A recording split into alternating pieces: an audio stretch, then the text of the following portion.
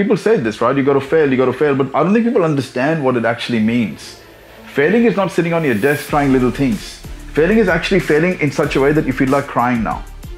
That you feel so bad that you don't feel like getting out of bed, and the next morning back up again and trying again. So that's failure. Like, even if you're failing safely, you're still not failing.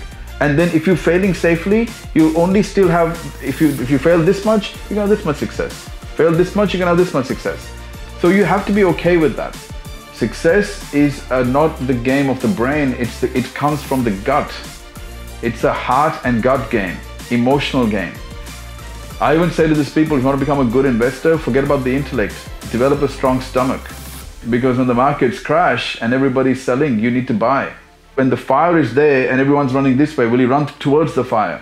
As Warren Buffett says, when everyone's being fearful, be greedy. When everyone's being greedy, be fearful. You've got to run in the opposite direction. That takes guts. You have to develop a strong stomach for that.